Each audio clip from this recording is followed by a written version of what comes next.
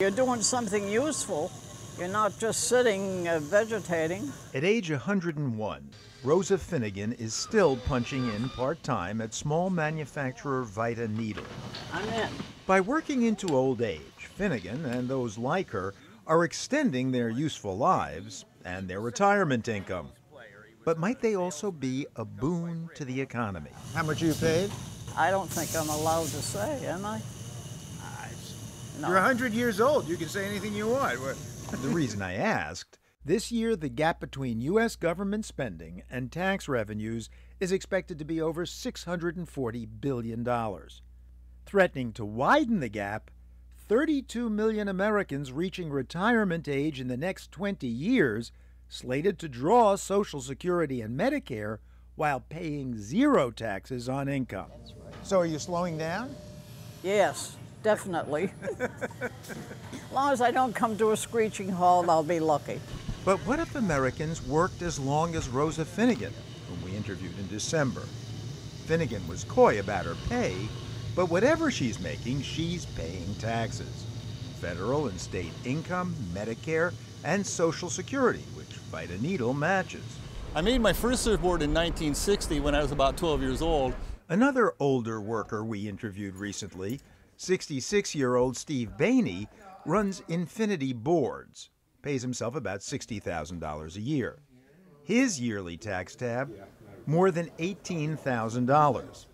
And then there was Mike Gratola, 69, who became a business consultant after trying in vain to get a tech executive job like the one from which he was laid off at age 65. That big six-figure salary, that was so great, da-da-da.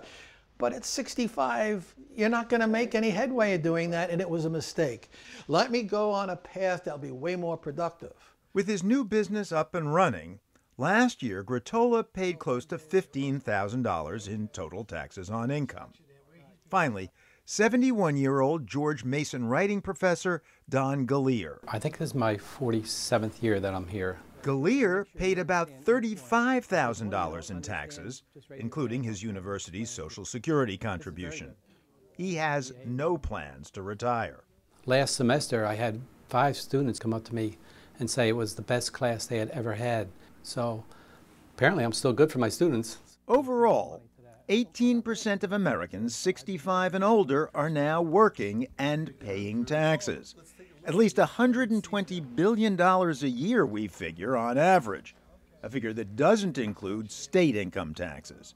Moreover, every extra percentage point of the workforce not retiring would mean at least another few $billion in revenues toward closing America's annual budget gap. It's good for the economy. University of Southern California economist Julie Zissimopoulos thinks older people working longer is an unambiguous good. Why? For the simple reason that it grows the labor force. How are we going to keep Social Security solvent? How are we going to keep Medicare beneficiaries receiving the benefits that they have received in the past? In order to fund these, we need workers, we need people paying taxes. It's a problem economists have worried about for decades. As the population has aged, the number of workers supporting retirees has dropped, a trend we reported on back in 1990. When Social Security began paying benefits, there were 159 American workers being taxed for every retiree. By the late 1940s, we reported 23 years ago, 42 workers for every Social Security recipient. By 1970, only 4 workers. And looking at the numbers these days, for 2011, for example, there were just 2.9 workers for every beneficiary. Social Security now pays out more in benefits than it receives in tax revenue. But according to Eugene Sterling of the Urban Institute, if, instead of retiring, more and more people 65 and older continue to work, the picture could change dramatically. Rather than just drawing from benefit programs, they'd be contributing to them. It's not just Social Security taxes or Medicare taxes, the types of taxes we might think of as necessary to support programs for the elderly, but among the biggest gains for the government as a whole are with respect to income taxes. Higher income taxes means that it's easier to support government programs without increasing tax rates. Sturley found that the Social Security taxes generated if the average American were to retire 5 years later than normal would make up better than half of the program's shortfall come 2045. If you were to factor in income tax revenue, the shortfall would be completely erased. Boston College's Alicia Manel says there's an even more direct economic benefit to working longer. It makes the pie bigger. You have more people out there working with their capital to produce more stuff, so you get a bigger GDP, and everyone is better off. Not every economist agrees, of course. Boston University's Larry Kotlikoff thinks the pluses of working longer are way overblown. Only a very small share of people over 65 are going to continue to work under the best of circumstances, so it really can't matter much to the macroeconomy or to our fiscal problems. It's just not a big enough effect. So you don't think that this is going to make that much of a difference?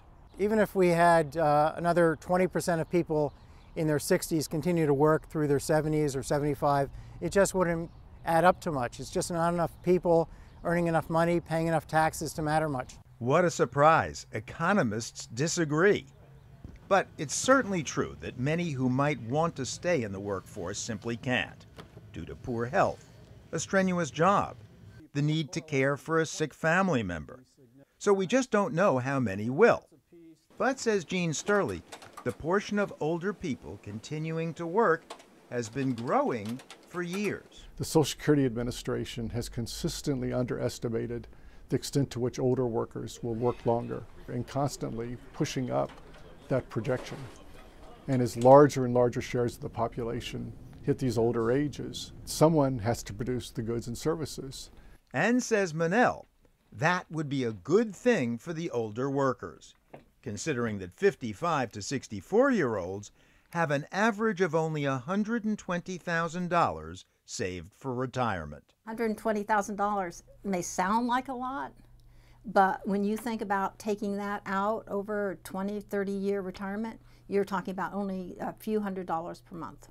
So you mean if you've saved as much as $120,000 in your late 50s, you're still facing relative poverty?